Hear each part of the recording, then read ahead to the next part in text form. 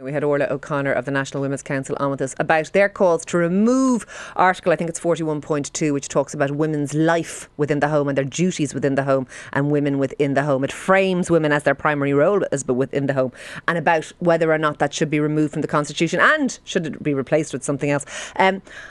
I would very, very rarely say this, but I do feel this about that particular clause. I find it offensive. I don't have a place within the home. I have a place wherever I choose my place to be. I have children. I love them dearly. They're the most important people in my life. But that does not preclude me. My parenting of my children does not preclude me from having a job, from having a career, and from working outside the home as well as within the home. Don't think for a moment anybody who has a job doesn't work within their home as well, because of course they do. I think this is outdated. I think this is sexist, and I do not like the fact that De Valera has put me in a box that I don't want to be in. I would like to see it Don't start blaming thrown in the bin. Everybody blames De Valera. De Valera. I want to see this thrown in the bin. The Constitution was written in 1938. It was a different yes, place. Yeah, different country. Absolutely. And it was a different country. And the past is a different country in general. I want it gone. I'd like to see the back of it. I find it hard to even say this because I'm not someone who takes offence at things often, and I actually couldn't be bothered.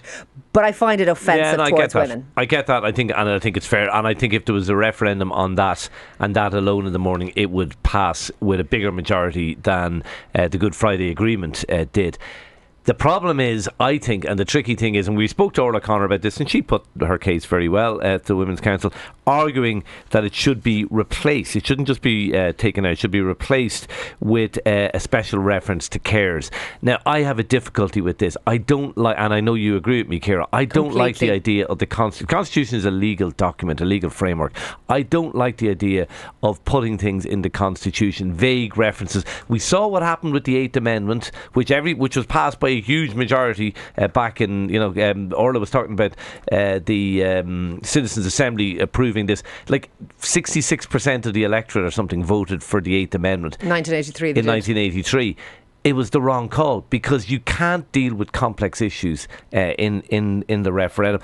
And I think the idea, and sorry, just to be absolutely clear, carers do an amazing job. This isn't in any way a criticism of them, and what they do is extraordinary. But elevating the rights of one group of people over another group, however deserving, I think is hugely problematic. And there are consequences to doing it that we haven't even spoken about. Well, Orla said it wasn't about carers, it was about recognising the value of care in general in our society. And whilst that sounds laudable and indeed almost noble, I have no idea why we would want that in a legal document. It's quite woolly, isn't it? Yeah, you said it's a bit ambiguous. No, it's very clear.